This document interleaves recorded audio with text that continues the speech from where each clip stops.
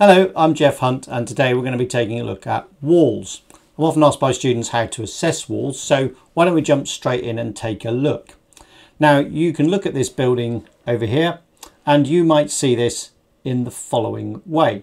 You are looking at a rectangle, and inside that rectangle 6 rectangles have been cut out.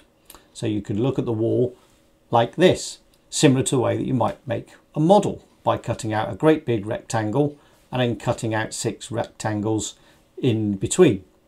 Now, when we look at a wall like that and we start to see cracks, we have to try and work out why these cracks are occurring.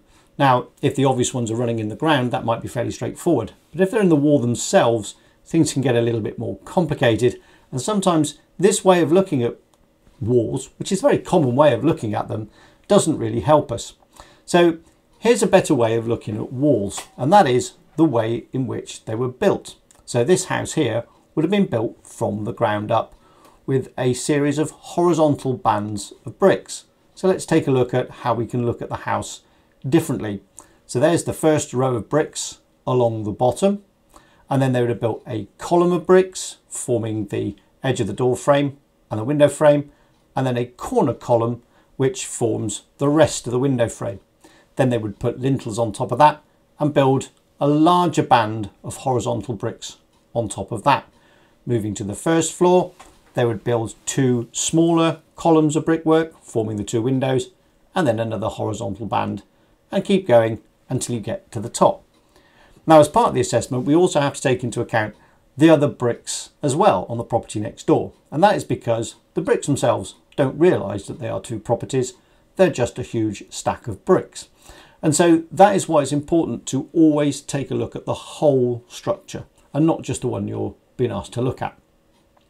Let's fill some of those rectangles in then to make it look a bit clearer.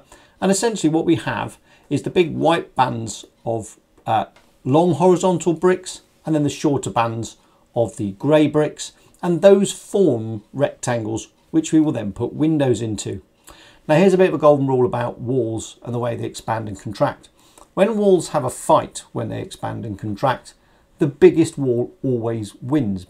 And that's because it's got the most mass in it. And that's why it's important to look at whole buildings like this, like a series of fights between larger and smaller walls.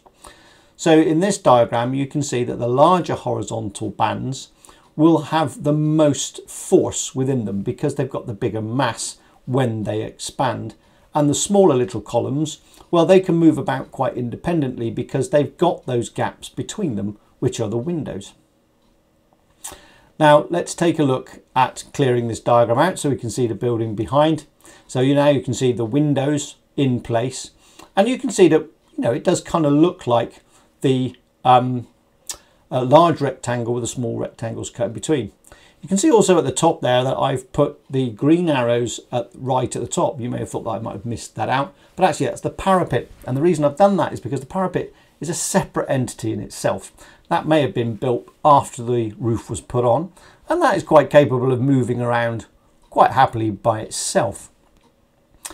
So you can see that with that large band over the doorway, that can expand and contract. And if it hasn't got expansion and contraction joints in it, which many older buildings don't, that can stress itself so that it forms cracks within its own length.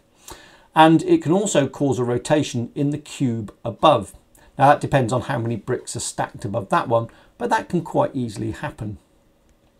You can also see that when we look at buildings in this way, that we can see above that ground floor window is a whole stack of bricks which are all moving slightly differently, and that can set up some quite interesting stresses. And so we need to take a look inside and make sure that that is behaving itself. So I hope you can see now that there is a different way of looking at buildings, and as we look at them now, we can see that we can look at this differently, so that when we see cracks occurring in certain locations of buildings, we can start to understand how they work. Well, I hope you've enjoyed that quick little explanation of how to look at walls. If you're enjoying the videos, please do like and subscribe. Thank you very much.